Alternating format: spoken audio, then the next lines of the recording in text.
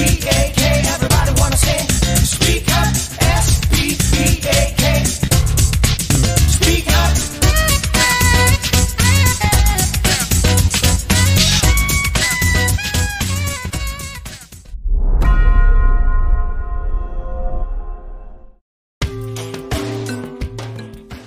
This news story was written by Teddy Amenabar. Advice for picky eaters, liking a variety of foods linked with brain health. Rather than focusing on specific diets, the scientists examined the link between the foods individuals liked and disliked and their cognitive health.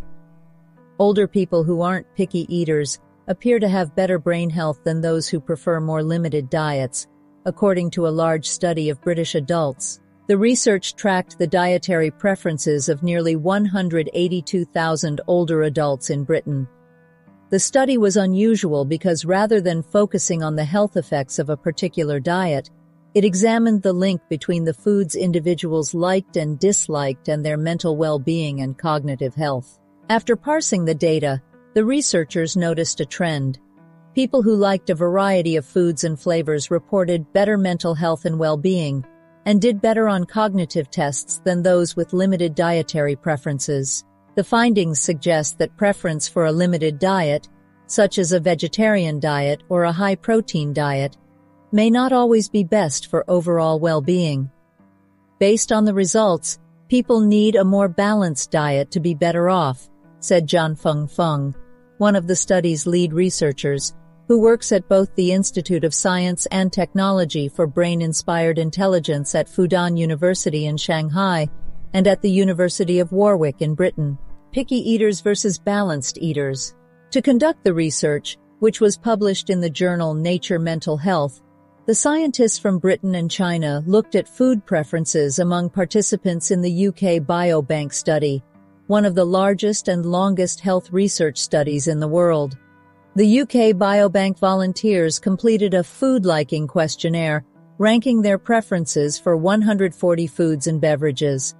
The rankings were measured on a 9-point hedonic scale, in which 1 represents extremely dislike and 9 represents extremely like. The ranked foods fell into 10 categories: alcohol, beverages, dairy, flavorings, such as black pepper, curry, ketchup, and vinegar, fruits, fish, meat, snacks, starches, and vegetables. The researchers found that 57% of respondents showed a balanced preference across all 10 food categories, while others were more picky. One group, 18%, preferred starch-free or reduced starch foods. Another 5% preferred a vegetarian diet, while the last group, 19%, preferred eating more protein and less fiber. Some of the findings contradict conventional wisdom about healthy eating. For instance, individuals who preferred fruits and vegetables more than protein-rich foods, suggesting a more vegetarian diet, exhibited a heightened susceptibility to symptoms of anxiety, depression, and other forms of mental distress, said Wei Chung, a professor in the Institute of Science and Technology for Brain-Inspired Intelligence at Fudan University. Other participants who favored diets high in protein and low in fiber were also more likely to report symptoms of anxiety and diminished well-being, he said. It's important to note that the data only show an association with certain food preferences and mental health. For instance, it may be that people who prefer certain food groups have other characteristics that could affect mental health scores. A link between food and brain health. The study adds to a growing body of research demonstrating the ways in which the food we eat may affect our brain health. High-sugar, fatty diets, also known as a Western diet, have been associated with decreased cognitive performance. And a small study of Finnish men found a Western diet was associated with an increased prevalence of depressive symptoms. The Mediterranean diet, high in fruits, vegetables, fish, and olive oil, has been linked with a lower risk of Alzheimer's disease. The study's results demonstrate that specific food preferences have significant associations with mental health, cognitive functions, blood and metabolic biomarkers, and brain imaging. Rebecca McPherson, an associate professor at Brock University in Ontario, Canada, who studies how exercise and diet can improve a person's metabolism and brain health, said in an email, There is a clear need for more preclinical studies investigating the underlying mechanisms, as well as the short and long-term effects different nutrients can have on the progression of disease, said McPherson, who was not involved in the study. The observational study has several limitations, the researchers said. Ruohan Zhang, a doctorate student at the University of Warwick and the lead author, said the data is based on preference for various foods, not what an individual actually consumed day to day. Participants in the UK Biobank are known to be comparatively healthier than the general population. In the study, the researchers described a balanced diet as one that includes vegetables, fruits, cereals, nuts, seeds, pulses, moderate dairy, eggs, and fish. That's just a very, very healthy diet, said Thomas M. Holland, a physician-scientist at Rush University Medical Center in Chicago who was not involved in the research. We know that diet impacts not only global cognition but a lot of different domains, being semantic memory, episodic memory, working memory, perceptual speed.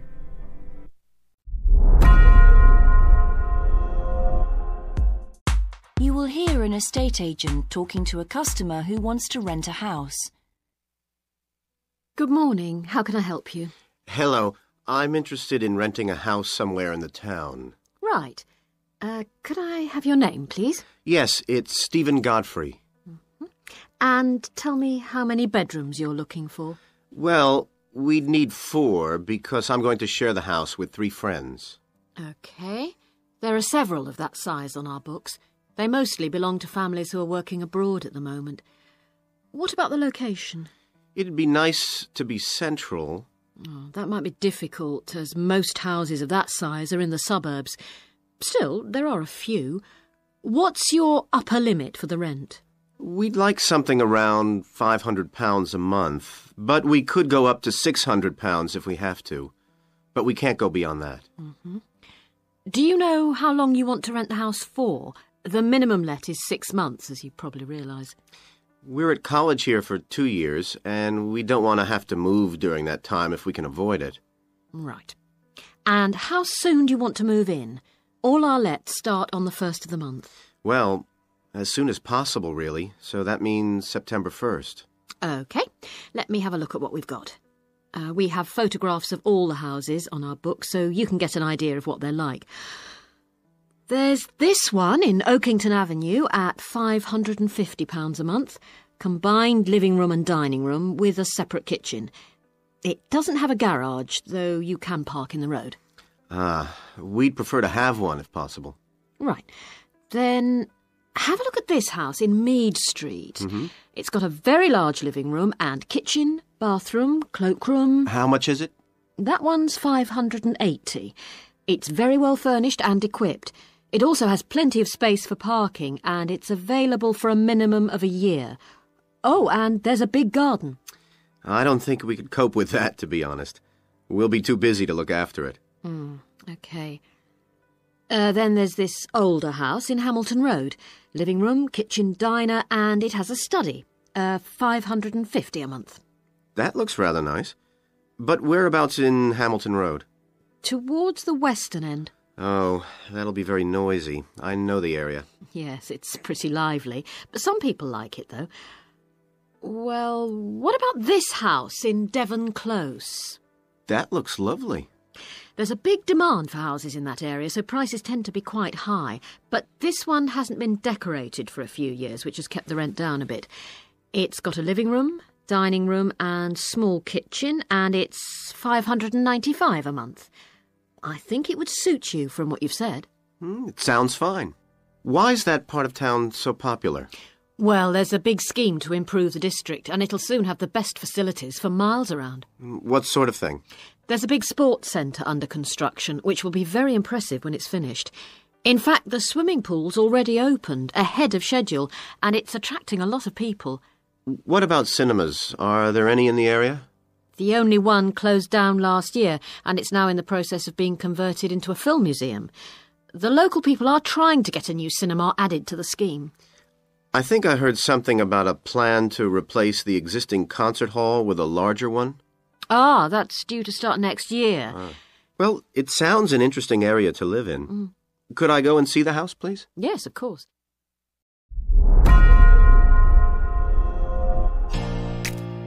Kazuo Ishiguro, who was born in Japan but grew up in England, is one of the most influential writers of fiction in English today. He has written 9 books and won numerous prizes, including the Nobel Prize in Literature. His latest novel, Clara and the Sun, is set in a dystopian world and narrated by Clara, a solar-powered robot who has the role of AF, standing for Artificial Friend, to a teenage girl called Josie. Clara uses her artificial intelligence to observe the people around her and learn as much as she can about human emotions. The empathy that Clara develops helps her provide friendship and care to Josie and her mother.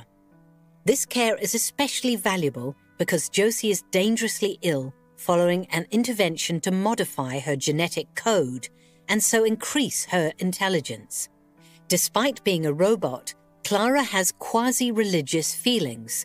She believes that the sun, whose energy keeps her alive, will do the same for Josie. This latest novel by Ishiguro is a fascinating reflection on what it means to be human in an age of genetic modification and artificial intelligence. So, how does Clara and the Sun compare with Ishiguro's previous books? The author's first big success, The Remains of the Day, is set in England between the 1930s and 1950s and follows the life of a butler who works for an aristocrat in a traditional mansion. It was made into a film starring Anthony Hopkins and Emma Thompson. On the surface, The Remains of the Day, with its historical setting, seems completely different from the futuristic sci-fi scenario of Clara and the Sun. But in fact, the themes of service, sacrifice, and identifying what is valuable in life are quite similar. Another of Ishiguro's best-known novels, Never Let Me Go, tells the story of 3 teenagers at an isolated boarding school in England. We slowly find out that the teenagers are clones, and that when they reach adulthood, their organs will be harvested. The true horror of the novel is that the teenagers have no choice except to make the best of their short lives and accept their destiny. Again, there are clear parallels with Clara and the Sun. Clara devotes herself 100% to her teenager, Josie, and even makes a physical sacrifice for her. During a presentation of Clara and the Sun, Ishiguro spoke about how his writing has developed, some of the main themes of his work, and how literature might respond to the issues we face as a society. Despite the dystopian setting of Clara and the Sun, Ishiguro says there is hope and optimism to the story. As I've got older, perhaps I'm not more optimistic, but I want to celebrate what I think is good about human beings. And by and large, I am impressed by human beings. Of course, they do terrible things. They make many mistakes. But by and large, there is something very admirable and noble about human beings, particularly when they're trying to express love or devotion or protectiveness towards each other. And so typically recently, my books have become like that. People live in a harsh world, often in a system that they can't escape. Rebellion is almost unthought of because you can't even see a path to rebellion. But how they find some kind of hope, their own kind of small rebellion, is to create little private worlds, almost like an oasis, in which they can exchange love and affection and decency towards each other. And that's what tends to happen in my more recent books, I think. Several of Ishiguro's novels, including Clara and the Sun, explore how some individuals, whether humans, clones, or robots, will spend their whole lives serving people who are more powerful than themselves. But this hierarchy of power is not only about class, but also touches on something more universal, says Ishiguro. All my life, I've been on the left. But I don't think in my books I'm necessarily trying to write about the working classes as such.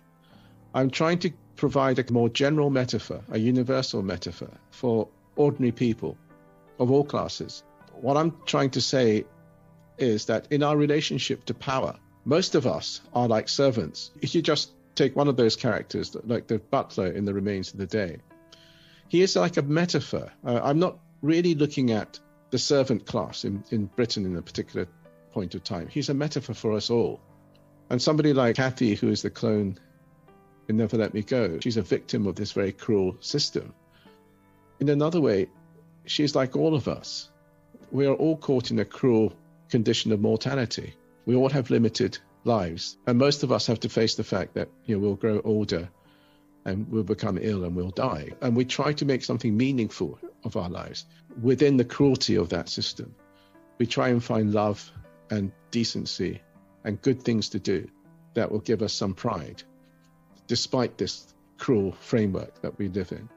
And so I'm not really trying to talk on behalf of the working class or anything like this. I'm trying to say something about the position that most of us are in our societies and in relationship to mortality.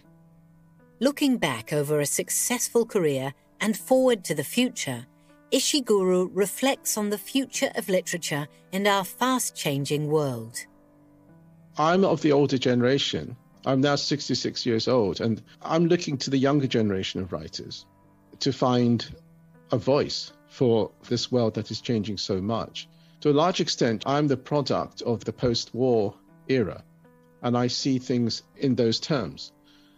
When I try and look at the present and certainly the future, I just see a fog. I can only see these kind of shapes in the fog. And Clara and the Sun is almost like that. It's an old man looking at the future and trying to make out these shapes. I'm hoping that the younger writers who will own this age, they will see more clearly our present age and the period that lies in front of us. You will hear a man talking on the radio about a national arts centre. Hello, and welcome to Focus on the Arts. I'm your host, Dave Green, and this is your very own local radio programme. Every Friday evening, we put the spotlight on different arts and culture facilities and look at the shows and events that are on offer in the coming week. And today, the focus is on the National Arts Centre. Now, if you don't already know it yourself, I'm sure you've all heard of it. It's famous throughout the world as one of the major venues for classical music. But did you know that it's actually much more than just a place to hear concerts? The centre itself is a huge complex that caters for a great range of arts. Under a single roof it houses concert rooms, theatres, cinemas, art galleries and a wonderful public library, as well as service facilities including 3 restaurants and a bookshop. So, at any one time, the choice of entertainment there is simply enormous. So, how did they manage to build such a big arts complex right in the heart of the city? Well, the area was completely destroyed by bombs during the war in 1940. So the opportunity was taken to create a cultural centre that would be what they called the city's gift to the nation. Of course, it took a while for such a big project to get started, but it was planned in the 60s, built in the 70s, and eventually opened to the public in 1983. Ever since then, it has proved to be a great success. It's not privately owned, like many arts centres, but is still in public hands. It's run by the City Council. Both our National Symphony Orchestra and National Theatre Company were involved in the planning of the project, and they're now based there, giving regular performances every week. And as the centre is open 363 days of the year, there are plenty of performances to choose from. So, to give you some idea of what's on, and to help you choose from the many possibilities, we've made a selection of the star attractions. If you're interested in classical music, then we recommend you go along to the National on either Monday or Tuesday evening at 7:30 for a spectacular production of The Magic Flute, probably the most popular of all Mozart's operas. It's in the Garden Hall, and tickets start at only £8, but you'll have to be early if you want to get them that cheap. And remember, it's only on for those 2 evenings. For those more interested in the cinema, you might like to see the new Canadian film, which is showing on Wednesday evening at 8 p.m. in Cinema 2. And that's called 3 Lives.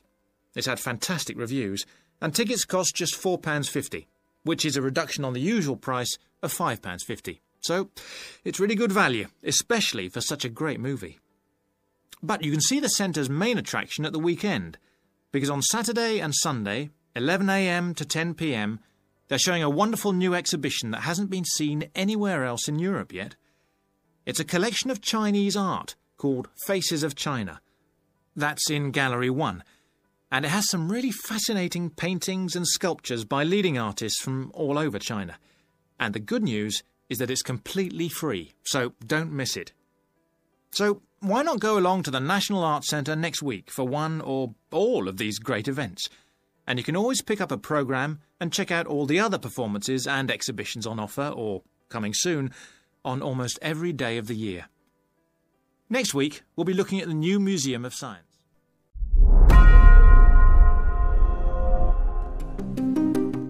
Marcus Aurelius.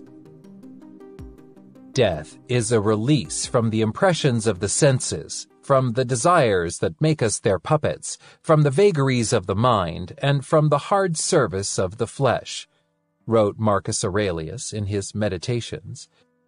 The future Roman emperor was to the manor born. His parents were both members of the ruling patrician class, in Rome on April 26, 121 A.D. As a young man, he was a serious student, devoted to the teachings of the Greek Stoic philosopher Epictetus. Marcus's early life would make a good soap opera. He came to the attention of the Emperor Hadrian, who arranged for him to be adopted by Antoninus, who was next in line to be emperor. Antoninus, who had another adoptive son, known as Verus, succeeded to the throne in 138. Marcus continued his studies, married Antoninus's daughter, Faustina, and served as consul, the leader of the Senate. In 161, Antoninus died, and Marcus shared the throne with his adoptive brother until Verus's death in 169, after which Marcus ruled alone. Marcus Aurelius is most remembered for his philosophical meditations, rooted in Stoic philosophy, many of which deal with the meaning of death, characterized as a welcome and natural part of life. "Despise not death, but welcome it, for nature wills it like all else," he wrote. "Live a good life. If there are gods and they are just, then they will not care how devout you've been, but will welcome you based on the virtues you've lived by. If there are gods, but unjust, then you should not want to worship them. If there are no gods, then you will be gone, but you will have lived a noble life that will live on in the memories of your loved ones." Perhaps his final word on the subject is this wry observation: "Death smiles at us all. All we can do is smile back." Marcus Aurelius, smiling or not, met his death in 180, when he was 59, near what is now Vienna. He had been ill for some time with an unknown ailment, possibly cancer, and is thought to have died of an infection. There were tales that he had died of the plague brought back from Parthia by his army, or from lead poisoning in the water pipes, or that his son, Commodius, hastened his departure by administering poison. But these suppositions are all without evidence. Marcus is buried in the mausoleum of Hadrian at Castel Sant'Angelo in Rome.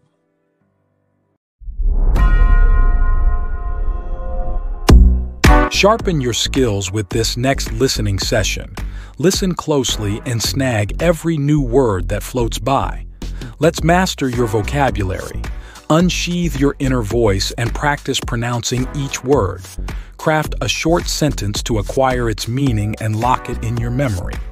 Let's unleash your vocabulary potential. You will hear a university tutor and a new student called Paul discussing Paul's work experience and Latin American Studies course. I've been reading your personal statement, Paul. First, let's talk about your work experience in South America. What took you there? Was it to gain more fluency in Spanish? Well, as I'm combining Spanish with Latin American studies, my main idea was to find out more about the way people lived there. My spoken Spanish was already pretty good, in fact. So you weren't too worried about language barriers? No. In fact, I ended up teaching English there. although that wasn't my original choice of work. I see. How did you find out about all this? I found an agency that runs all kinds of voluntary projects in South America. What kind of work? Well, there were several possibilities. You mean construction, engineering work? Yes, getting involved in building projects was an option. Then there was tourism, taking tourists for walks around the volcanoes, which I actually chose to do, and then there was work with local farmers. But you didn't continue with that project. Why not? Because I never really knew whether I'd be needed or not. I'd thought it might be difficult physically, but I was certainly fit enough. Now, I wanted to do something that had more of a proper structure to it, I suppose. I get demotivated otherwise. What do you think you learned from your experience? It must have been a great opportunity to examine community life. Yes, but it was difficult at first to be accepted by the locals. It was a very remote village, and some of them were reluctant to speak to me, although they were always interested in my clothes and how much I had to pay for them. Well, that's understandable. Yes, but things soon improved. What struck me was that when people became more comfortable with me and less suspicious, we really connected with each other in a meaningful way. You made good friends? Yes, with two of the families in particular. Good. What about management? Did you have a project manager? Yes, and he gave me lots of advice and guidance. And was he good at managing too? That wasn't his strong point. I think he was often more interested in the academic side of things than filing reports. He was a bit of a dreamer. And did you have a contract? I had to stay for a minimum of 3 months. My parents were surprised when I asked to stay longer, 6 months in the end. I was so happy there. And did anything on the administration side of things surprise you? What was the food and lodging like?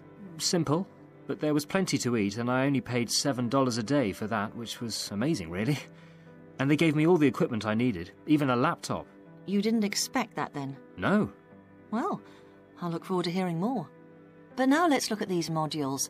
You'll need to start thinking about which ones you'll definitely want to study. The first one here is Gender Studies in Latin America. It looks at how gender analysis is reconfiguring civil society in Latin America. Women are increasingly occupying positions in government and in other elected leadership positions in Latin America. I think you'd find it interesting. If it was to do with people in the villages rather than those in the public sphere, I would. Okay. What about second language acquisition? Do you think I'd find that useful? Well, you've had some practical experience in the field. I think it would be. I hadn't thought about that. I'll put that down as a definite then. Okay. What about Indigenous women's lives? That sounds appropriate. I thought so too, but I looked at last year's exam questions and that changed my mind. Don't judge the value of the course on that. Maybe talk to some other students first, and we can talk about it again later. Okay. Yes, and lastly, will you sign up for Portuguese lessons? My Spanish is good, so would I find that module easy? Not necessarily. Some people find that Spanish interferes with learning Portuguese, getting the accent right too. It's quite different in a lot of ways. Well, I'd much sooner do something else then. All right. Now, what we need to do...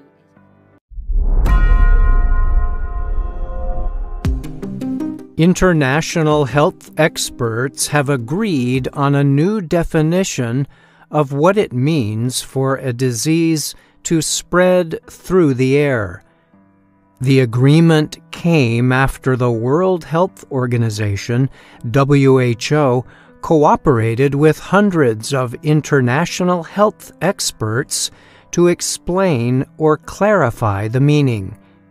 The WHO said the technical document it issued was the first step towards finding better methods to better prevent airborne disease spread. The document says the term "through the air" can be used for infectious diseases in which the main spread involves a pathogen traveling through the air or being suspended in the air. The experts said this is similar to the official description of waterborne diseases. The WHO's new explanation is an effort to avoid public misunderstandings about how some diseases can be passed through the air or are airborne. Such misunderstandings happened during the COVID-19 pandemic. The WHO was criticized by many scientists during the early days of COVID-19 in 2020. They accused the UN Health Agency of failing to warn the public early on that the virus could spread through the air.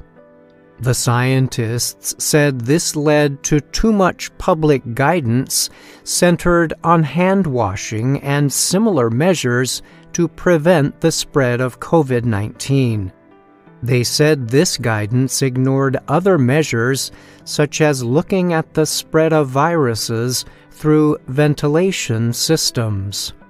By July 2020, the agency said there was evidence emerging of airborne spread. Soumya Swaminathan was WHO chief scientist during the start of the COVID-19 pandemic. Swaminathan began a process to agree on a new definition for airborne disease spread. She later said she thinks the agency should have been more forceful in that message much earlier. Swaminathan's successor, Jeremy Farrar, recently told Reuters news agency the new definition was about more than COVID-19. He added that at the beginning of the pandemic, there was a lack of available evidence. He said experts, including the WHO, had acted in good faith. At the same time, he headed the Wellcome Trust charity and advised the British government on COVID-19. Farrar said the new definition would permit discussions to begin about issues such as ventilation in different kinds of buildings, including hospitals and schools. He compared the issue to the realization that bloodborne viruses, like HIV or hepatitis B, could be spread by medics not wearing gloves. When I started out, medical students, nurses, doctors, none of us wore gloves to take blood, Farrar said. Now it is unthinkable that you wouldn't wear gloves, but that came because everyone agreed on what the issue was. They agreed on the terminology. The change in practice came later, he added.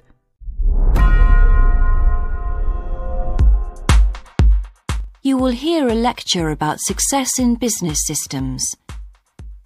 Good morning, everyone.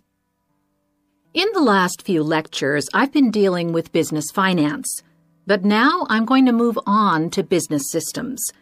And in today's lecture, I'm going to talk about what can go wrong when businesses try to copy their own best practices.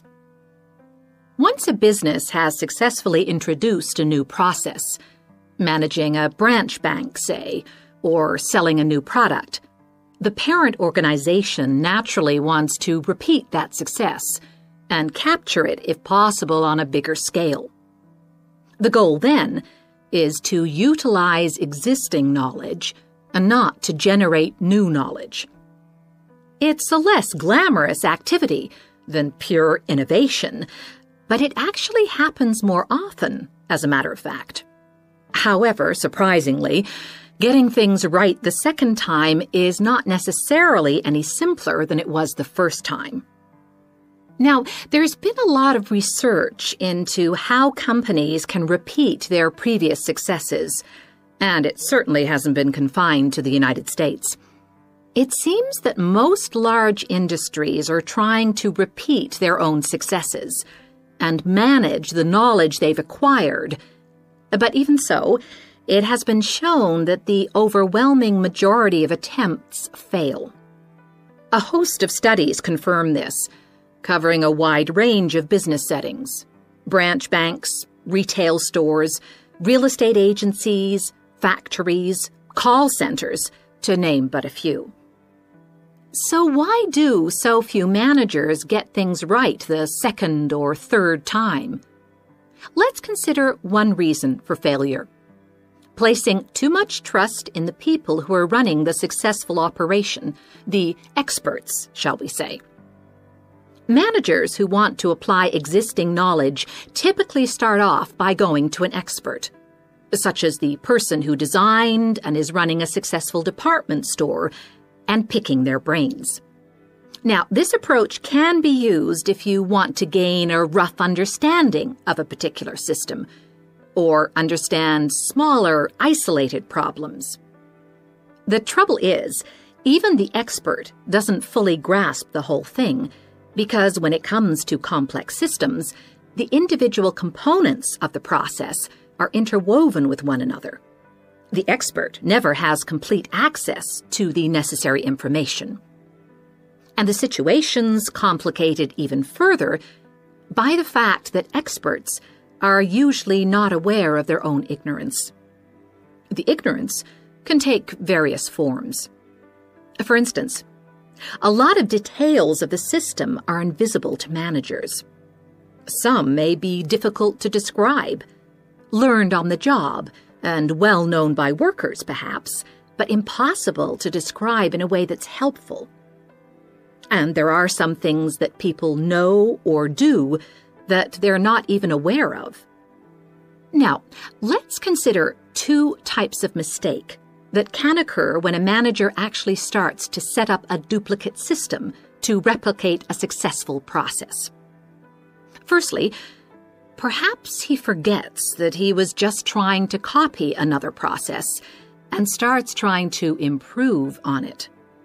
Another mistake is trying to use the best parts of various different systems in the hope of creating the perfect combination. Unfortunately, attempts like these usually turn out to be misguided and lead to problems. Why? Well, for various reasons. Perhaps there weren't really any advantages after all, because the information wasn't accurate. Or perhaps the business settings weren't really comparable. More typically, the advantages are real enough, but there are also disadvantages that have been overlooked. For example, the modifications might compromise safety in some way. So, what's the solution? Well, I don't intend to suggest that it's easy to get things right the second time. It's not. But the underlying problem has more to do with attitudes than the actual difficulty of the task, and there are ways of getting it right. These involve adjusting attitudes, first of all. Being more realistic and cautious, really. Secondly, they involve exerting strict controls on the organizational and operational systems. And this, in turn, means copying the original as closely as possible. Not merely duplicating the physical characteristics of the factory, but also duplicating the skills that the original employees had. Reliance on a template like this offers the huge advantage of built-in consistency.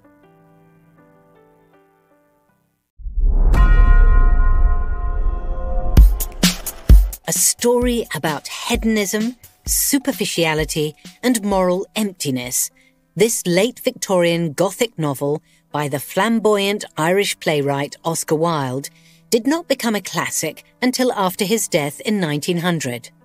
It champions the appeal of timeless art whose beauty does not die and warns of the dangers of a purely aesthetic life.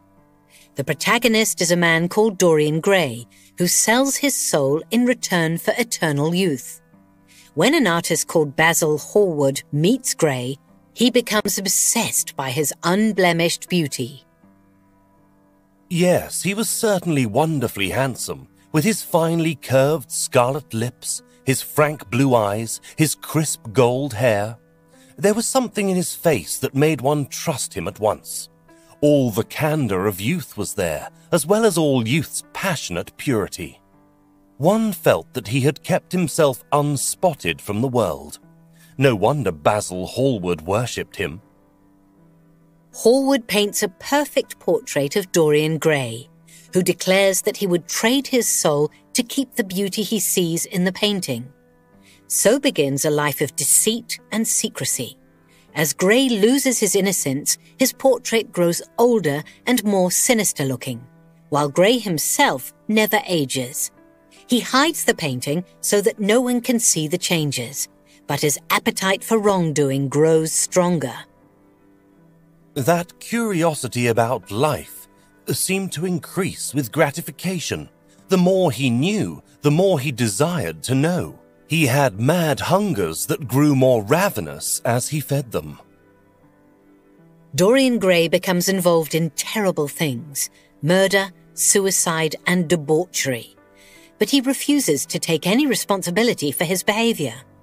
When Hallward visits him, Gray reveals the much-changed portrait, the face of my soul, as he calls it.